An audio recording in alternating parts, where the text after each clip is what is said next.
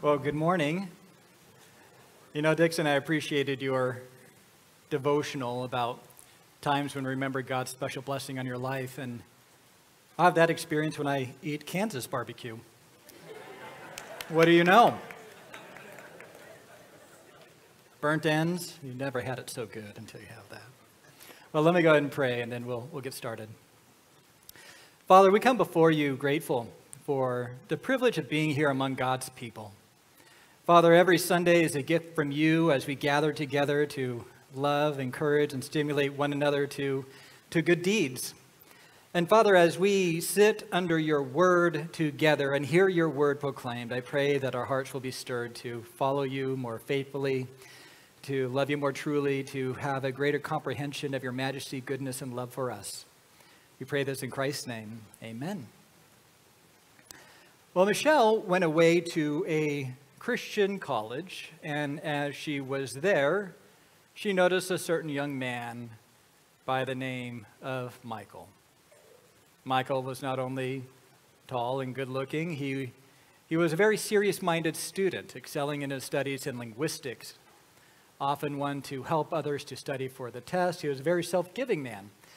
And Michelle noticed that Michael was kind to all people. He was never a flirt. He was kind to all women, treating every one of them, even the ones who don't get asked out ever, with dignity and respect. Not only was he excelling in school, he would work at Chick-fil-A, which is what all good Christian college students do. He rapidly ascended and was the shift manager, and while there, he successfully talked many of his co-workers into joining him at church. The other thing about Michael is Michael dearly loved his family, especially his mom, who apparently was suffering from some neurological disease. So when Michael asked out Michelle, Michelle was going to say, of course, right? Weren't you ladies? And so as things progressed, they made the ceremonial trip home where Michelle got to meet Michael's family. And when she showed up, she noticed that his mom is in a wheelchair, unable to speak or move her arms or appendages, but Michael's dad was doing a heroic job taking care of her. He'd bathe her, change her, he would interpret her garbled words, and it's clear that this is an extremely faithful man. So naturally, after a trip to see the parents, you know that things are getting serious, and Michelle went to bed and woke up in a cold sweat. Michael wants to be a missionary. What if we have to go overseas if I marry him and live off of other people's donations? What if we have to go to a closed country? What if we go to a place that's hostile to the gospel and we're persecuted and perhaps our children have to suffer? And then she thought about the neurological disease that his mother had and decided to do the responsible thing, which is type all the symptoms into Google. And what she came up with and what Google produced alarmed her. Huntington's disease.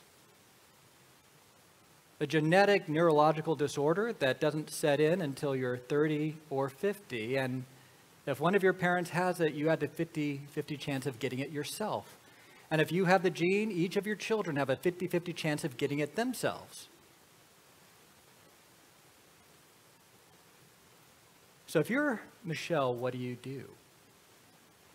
Do you sit down with Michael and say, Michael, I want to know, what is your plan? Where will you go? What will you do? How will you fund it? And have you ever considered the fact that you might have Huntington's disease? I want you to get a genetic test. What would that do, and what would that say about Michael? See, the problem with Michelle is she is so focused on the plan that she loses sight of the person.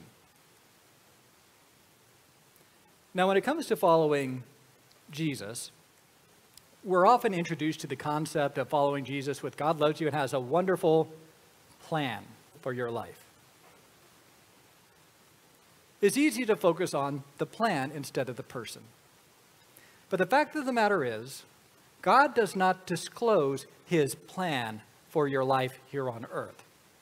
We know about his plan for eternity, but not here. We are blind to the future, but God does reveal himself and asks you to follow him and follow his Son in faith. And in Luke chapter 18, we see two examples of people who are blind, but are still called to follow him in faith. Turn with me, if you haven't already, Luke 18:31.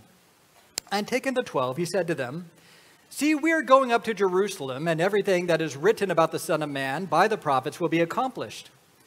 For he will be delivered over to the Gentiles, and will be mocked and shamefully treated and spit upon. And after flogging him, they will kill him, and on the third day he will rise."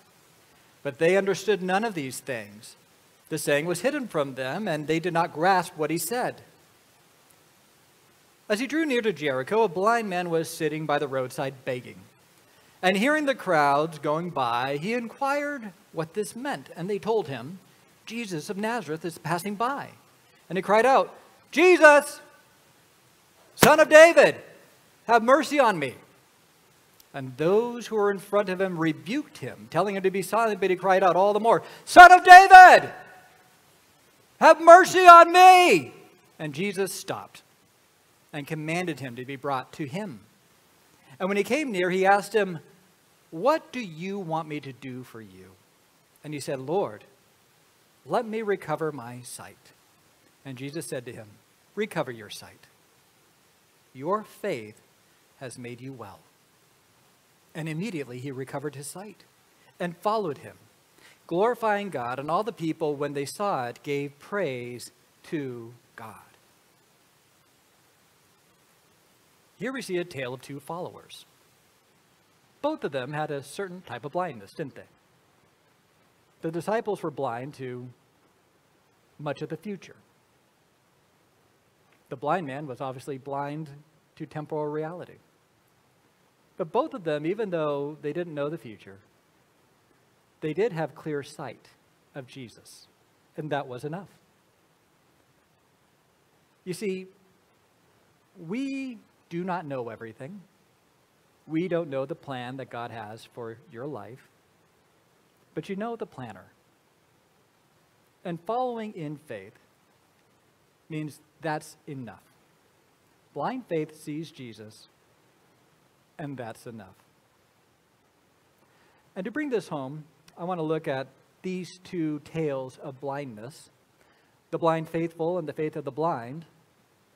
And all of this is to focus on blind faith, which is to fix your eyes on Jesus and follow him where he leads, even if you don't know the plans. So we'll look at the blind faithful. Now, to bring this up to speed, right? You remember how Jesus just had a conversation with a rich young ruler. This guy was successful. The world was his oyster. He was religious, respected. He was a ruler, had a certain amount of power, and he was young, so it can only go up from here. He had everything the world had to offer, but he didn't have assurance that we'd have the world to come. So he asked Jesus, "Teacher, what good thing must I do to have eternal life?" And remember what Jesus told him? Sell all that you have. Get rid of all that gives you pleasure in this world, and you will have treasure in heaven. Now that phrase, treasure in heaven, causes Peter to think, treasure in heaven? I have sold everything. I dropped my nets. I follow Jesus. What's in it for me? And Jesus says in Luke 18:29, and he said to them, "Truly I say to you, there is no one who has left house or wife or brothers or parents or children for the sake of the kingdom of God who will not receive many times more in this time and in the age to come eternal life." Oh, God has a wonderful plan for me. But it's almost like Jesus hedges a little bit. He explains that sometimes God's plan for your life, while it ends well, often must be trod through a path of pain and suffering, because that's what the Messiah will encounter. So before you have these dreams of prosperity, of streets of gold, being in the presence of God's people forever and ever, you need some perspective. And taking the 12 aside, verse 31, he said to them, "See, we are going up to Jerusalem, and everything that is written about the Son of Man by the prophets will be accomplished." Now, this is the third such statement in Luke. And if you were to stop right there, the disciples would have a certain interpretation of this, wouldn't they? They would think, we're going to Jerusalem. Jerusalem is the city of David. That is where the Messiah will take his throne. This is the moment we have been waiting for. And everything prophesied by the prophets is going to come to pass. Now, if you are an optimistic disciple, you're thinking, he's going to take his throne. This is the time when the Romans finally get it. And as he rises to the top, we, his 12 disciples, will rise with him. But when he talks about everything according to the prophets, he's not necessarily talking about the prophecies of victory, but the prophecies of suffering. Consider Psalm 22:1. My God, why have you forsaken me?" He utters that on the cross. And foretelling the future of his glorious return in Daniel, we also read Daniel 9:26, "And after 62 weeks, an anointed one, the Messiah, shall be cut off and shall have nothing." Before the Messiah restores Israel, Zechariah prophesies in Zechariah 13:7, "Strike the shepherd and the sheep will be scattered." And most famously in Isaiah, you have Isaiah 53:4-6, where he looks through the future, looks at the future. This is what he sees. "Surely he has borne our griefs and carried our sorrows, yet we esteemed him stricken, smitten by God, and afflicted. But he was pierced for our transgressions. He was crushed for our iniquities. Upon him was the chastisement that brought us peace, and with his wounds we are healed. All we like sheep have gone astray. We have turned every one to his own way, and the Lord has laid on him the iniquity of us all." Right? Before these prophecies are fulfilled, before the great ones of the kingdom come, there's certain prophecies that must take place. And Jesus gives 7 predictions in verse 32. He will be delivered over to the Gentiles and will be mocked and shamefully treated and spit upon. And after flogging him, they will kill him. And on the 3rd day, he will rise. First, Jesus will be handed over to the Gentiles. He will not conquer the Gentiles, but be conquered by them. He will be surrendered by his people to Rome. Secondly, he will be mocked. Remember how they put a purple robe on him, put on a kind of a crown of thorns, jeered him as "Hail, King of the Jews"? He'll be shamefully treated, right? That's shown in everything they really did to him, right? Mocking, flogging, crucifying. He will be spit upon, right? That's an insult. It's a way of defiling someone, showing your personal disdain and rejection. He will be flogged. His back will be lacerated with leather whips. Jesus will be killed. The life force will leave his body after 6 grueling hours on the cross. But then, he will rise again. Death will be defeated, never to afflict him anymore. He'll be the eternal King of Israel. And then all those wonderful prophecies that we read about in the Old Testament, the good ones, will come true. Now, what's really interesting is he tells the disciples this reality for the 3rd time. And what's their reaction? Verse 34, "But they understood none of these things. The saying was hidden from them, and they did not grasp what he said." They didn't get it. Now, there's a number of reasons why this could have happened, right? They might have had such a fixation on all the wonderful promises of the Messiah that they didn't really notice those parts that dealt with his suffering. Right? You have this expectation. I know one of my flaws in being this eternal optimist is I ignore bad news. Right? I remember I used to think everybody's an optimist, but then, things changed. Perhaps they didn't see that the greatest enemy is not Rome, but their sin that needed to be atoned for. But do you know why they didn't see this? In the text it says it was hidden from them. God did not allow them to see it. They didn't understand what Jesus was talking about. And do you know what's really fascinating? They didn't understand what Jesus was talking about, but they still kept following him. Isn't that odd? They didn't say, Jesus, before you go any further, before we go up to Jerusalem, can you explain this to us? Do you remember John chapter 6? Jesus fed the 5,000. And then you have this tension where these large crowds follow him, hoping to get another meal. And then Jesus starts saying some really strange things about how you need to drink my blood and eat my flesh. And the disciples, many of the disciples in John 6:60, when they heard it, they said, this is a hard saying, who can listen to it? And the crowd just begins to melt away, right? And you just imagine Jesus standing on the hillside, watching people pick up their sacks, grab their children, and walk away. And as they're walking away, Jesus says, do you guys want to join them? But then in John 6:68 through 69, Peter said many stupid things in his life, right? But man, he struck gold with this one right here. Lord, to whom shall we go? You have the words of eternal life. And we have believed and have come to know that you are the Holy One of God. Right? When Jesus is saying, eat my flesh, drink my blood, Peter didn't know what that meant. But he knew that those were the words of eternal life, that he was the one who had the words of eternal life. Right? You're the Messiah, Jesus. I mean, we're not going to follow anyone else. They weren't pursuing a plan, but a person. They might have been blind to the future. They didn't know what the future held for them. And if they did, they may not have followed him. But they knew that he was the Messiah. And they would follow him to his death and beyond. It's enough to know who Jesus is to merit you betting your life on him.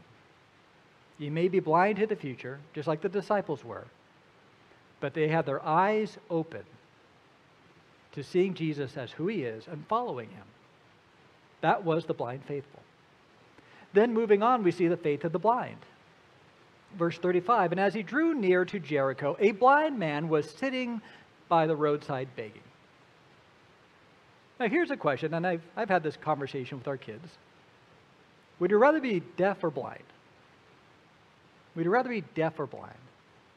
And it's kind of personal for me. My mom's sister, my Aunt Kathy, is deaf. She contracted some sort of disease, was deaf from the time she was maybe 1.5. And she lived in a different world. Communicating with her was very difficult because she would sign, and any time that she would try to talk, right, it was very difficult to understand and have a relationship. And there's a certain isolation that happens when you are deaf. That's why you have like deaf culture, and they live together. They're around each other because they understand each other, and they go to special schools and learn sign language. And yes, they can live a normal job, but live a normal life and work somewhat of a normal job with assistance, but there is a vulnerability that you have where you can't hear tornado sirens or other warnings. But then you have somebody who's blind, and even though you might be blind, something wrong?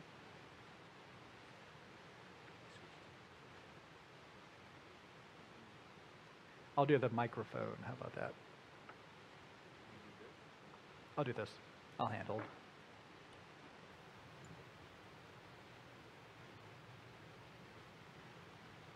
Is this working better now?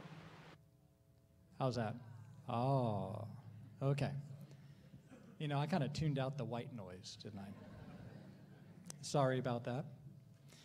It's kind of alarming because I forgot about the white noise. I see Scott walking towards me. I'm like, is this like the Gong Show where I'm going to be removed? Maybe being deaf is not so bad. I don't know. Thank you, Scott. Okay. So, but you think about being blind, there's many things that can make being blind tolerable, right? You can read because of the genius of Louis Braille. You can have normal conversations with people. In today's information economy, there are ways to have a job. But if you were to go back in time, if you were deaf, at least you could work in the fields, right?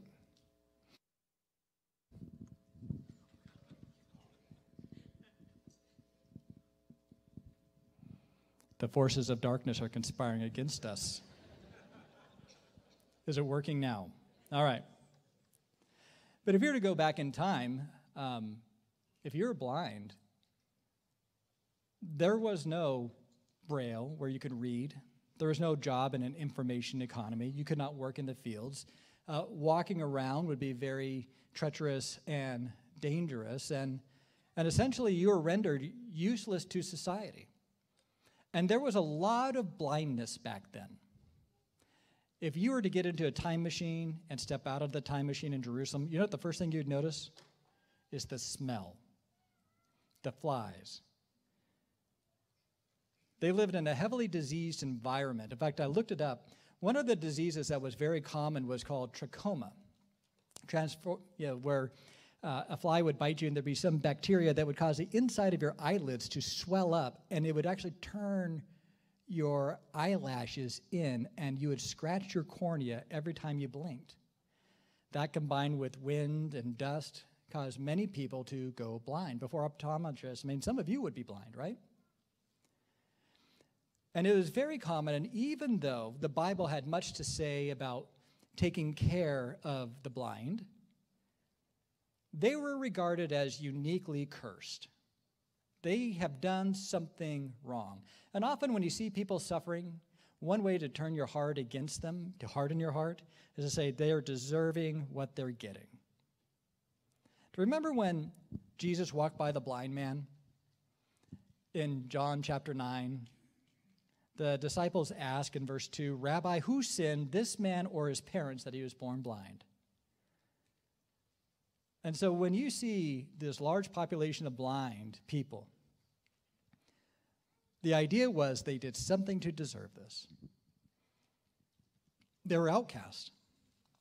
And the only way that a blind man could earn a living was to beg for other people. And that's exactly what this person did. He parked himself outside of Jericho, which was the kind of the Palm Springs of Israel at that time.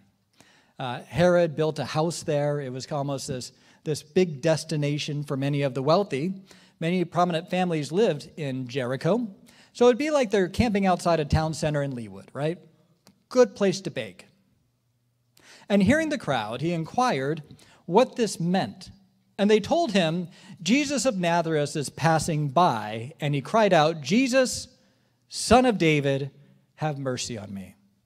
Now, I want you to notice something. He asked, "Who is this?" And what did they say? "Jesus of Nazareth." Now, does he say, "Jesus of Nazareth, have mercy on me"? His faith sees him as more than just a carpenter's son from a small podunk town, but as the son of David. He heard about all the miracles and the teaching. He heard about this Jesus, and he recognized that this Jesus is the Messiah, and this would have very special significance to him. You see, if you were blind, I'm sure one of your favorite passages would be Isaiah 35, 5 through 6, which says, "Then the eyes of the blind shall be open, and the ears of the deaf unstopped. Then shall the lame man leap like deer, and the tongue of the mute sing for joy, for the waters break forth in the wilderness and the streams in the desert." When he hears about this new messianic age, he thinks about how when the Messiah comes, the eyes of the blind will be open. And so this man believes that this Jesus is the answer to his prayers. So he says, "Jesus, Son of David, have mercy on me." He believed him to be the Messiah. He had the power and the willingness to help him. And then those who were in front rebuked him, telling him to be silent. "Shut up. Leave him alone." Right? This would be like you wives going out to dinner to get the best barbecue in the world in Kansas City. And you see Pat Mahomes there. And your husband is saying, "Pat, I love you, man. Can I get a selfie?" And your wife is saying, "Dave, be quiet. Leave him alone. He's trying to enjoy his dinner." See, this man was without shame. In fact, In one account, the blind man approaches Jesus before he gets to Jericho. In the other two accounts, he approaches Jesus and gets healed as he leaves Jericho. And one way to reconcile it is that the blind man starts asking Jesus to heal him as he goes into Jericho and keeps on pleading with him until Jesus leaves Jericho. He was persistent, undeterred. He's told to be quiet, but he cried out all the more, "Son of David, have mercy on me." He has absolute faith in Messiah. And you know what's really interesting about this blind man? Is he is not too proud to beg. Now, why are people too proud to beg? They want self-sufficiency. I can do it myself. I don't need anybody's help. I'm fine.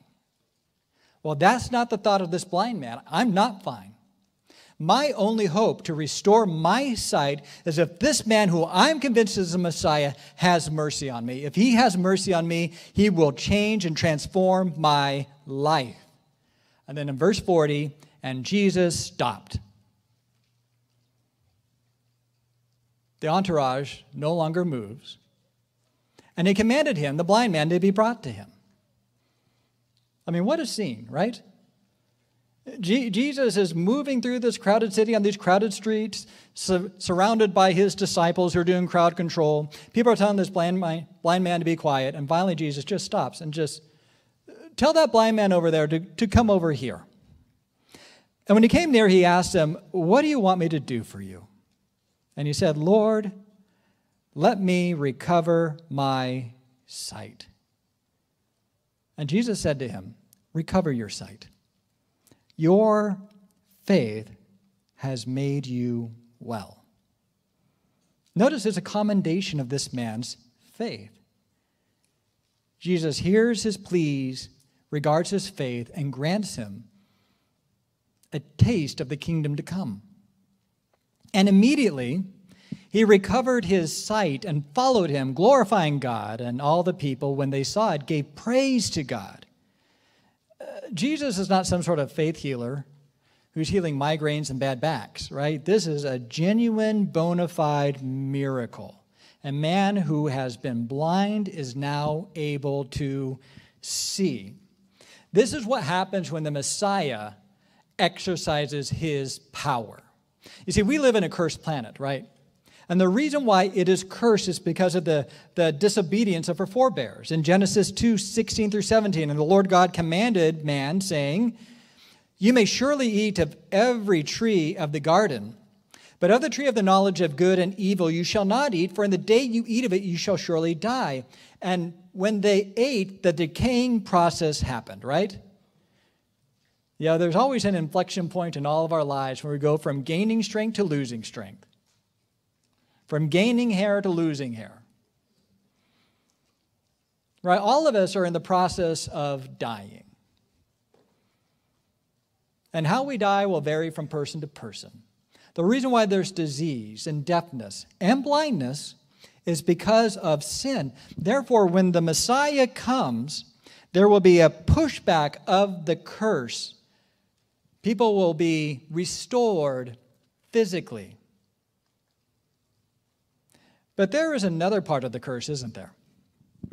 It's not just that our eyes grow dim. It's not just that our physical bodies are corrupted. But there's also a corruption of the soul. One of the verses I can really relate to is Titus 3:3 through 5. Titus verse 3, "For we ourselves were once foolish, disobedient, led astray, slaves of various passions and pleasures, passing our days in malice and envy, hated by others and hating one another." Now that phrase, slaves to various passions, can you relate to that at all? Perhaps you have a temper, or you had a temper that you could never control, that hurt and wounded many people and you couldn't stop. Perhaps the pull of lust was so great you indulged in many various ways that damaged you in your relationship with God and relationship with others. Perhaps it's just that impulse to be selfish, to backbite, to justify yourself. All of us were slaves, right? Slaves to various passions. We couldn't stop sinning if we wanted to. The heart was corrupt.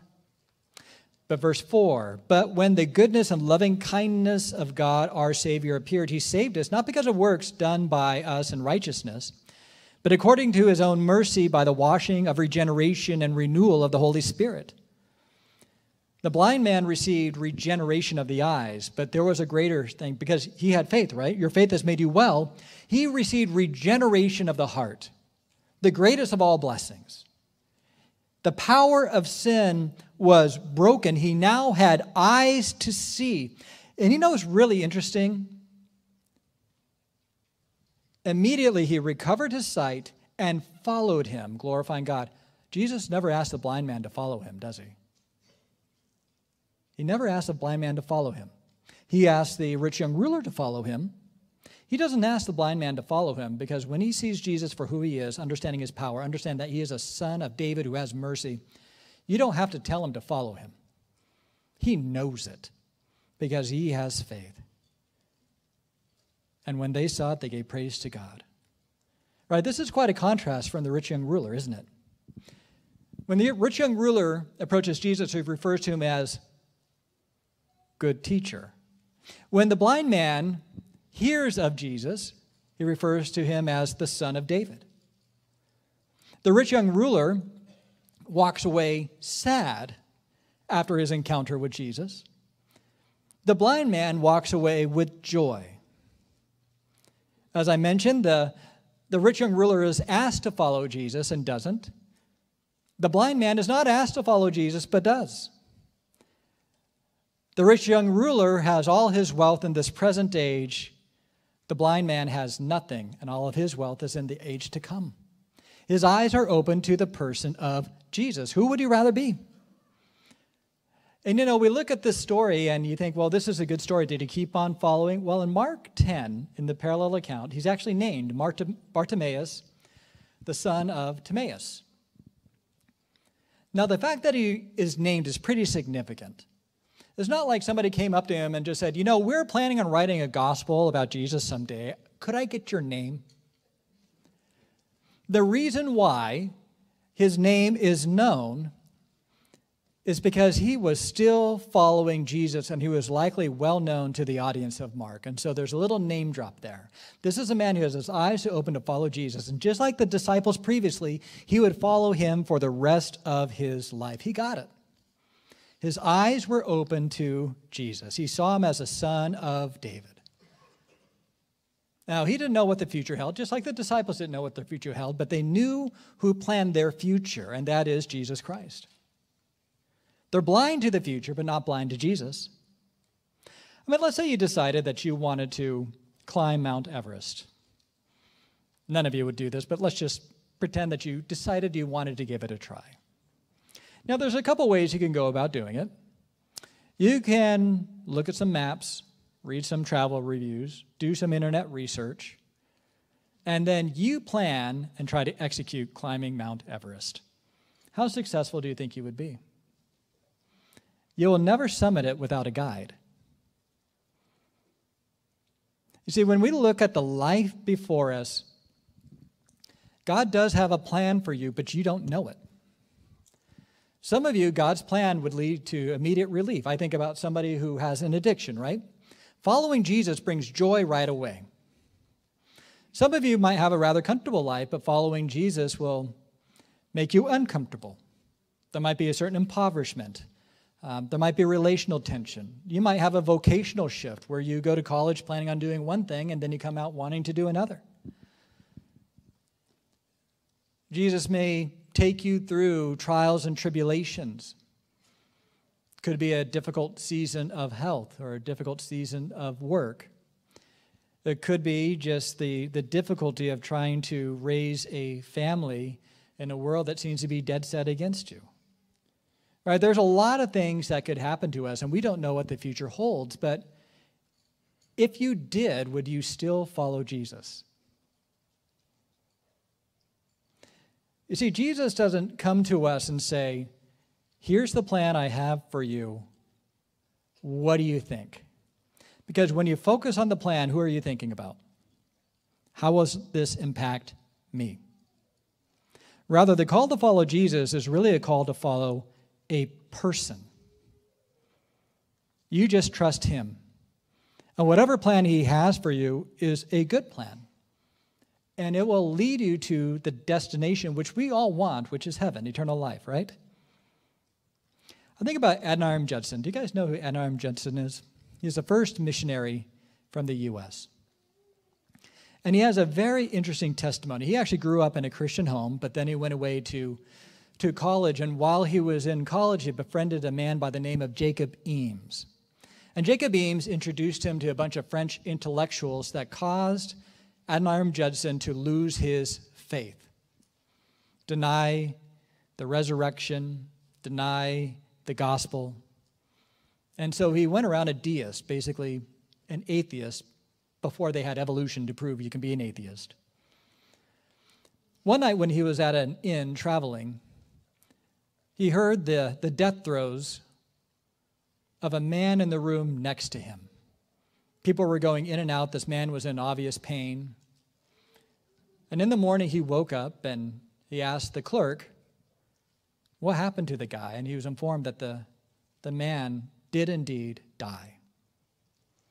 Then he asked him his name, and he was told, Jacob Eames, the man who led him to apostasy. And that shook him to the core. And shortly thereafter, he became a Christian. He enrolled in Andover Theological Seminary, and he decided to heed the call to go to India to be a missionary, the first such missionary from the shores of the U.S. He married one Anne Hazeltine, and in February of 1812, they set sail for India.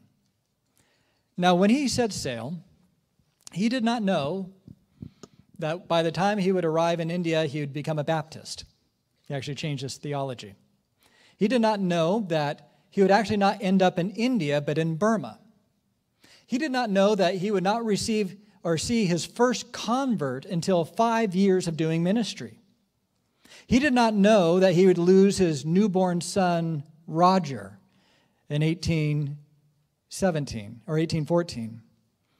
He did not know that he would spend 17 months in a primitive prison where he was tortured because they were convinced that he was consorting with the British, who was at war with Burma. He did not know that his wife would soon die after his release. He did not know that his daughter would soon die after that. He did not know that he would get married a second time, only to have that wife die. He also didn't know that by the time of his death, there would be 100 churches in Burma and 8,000 believers. If Adoniram Judson knew all those facts, do you think he would have gone? See, Jesus doesn't lead us by detailing the plan. We're blind to the plans. It really is a step of blind faith when it comes to the plans. But when your eyes are open to Jesus, when you understand that he is the Son of God, he died for your sins, that he rose from the dead, and those who follow him in faith will have new life, eternal life, and that he has a plan to take you through the tribulations and persecutions of this world to the golden shores of heaven. When you trust him, you will never be disappointed. And all those tribulations, all that suffering, well, perhaps like Adoniram Judson, you'll see the fruit of it, right? You may not understand why you have suffered the way you have until you actually get to heaven, right? And so, yes, it is a big step. We talked last week about betting your life on Jesus. It is a big step. It is an act of blind faith. It is something where some of you might want to know all the details before you commit, but Jesus says, I'm not going to give you the details about your plan, but I will reveal enough about me that on account of my character, what I have done, my power demonstrated and displayed, you know enough to know that you will never be disappointed if you pick up your cross and follow me. God doesn't provide a plan for you, he provides a person. And when you follow him in blind faith, Your eyes will be open to who he is, and you will never be disappointed. Let's pray. Father, we come before you, thankful for Jesus, thankful for who he is,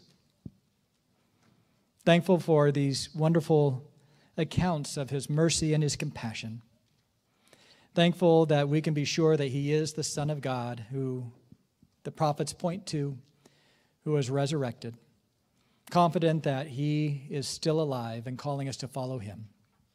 And I pray for anyone here who has not fully surrendered their life to Christ, or holding back, who are uncertain about what the implications may be. Give them the faith to trust in the person of Jesus. In Christ's name, amen.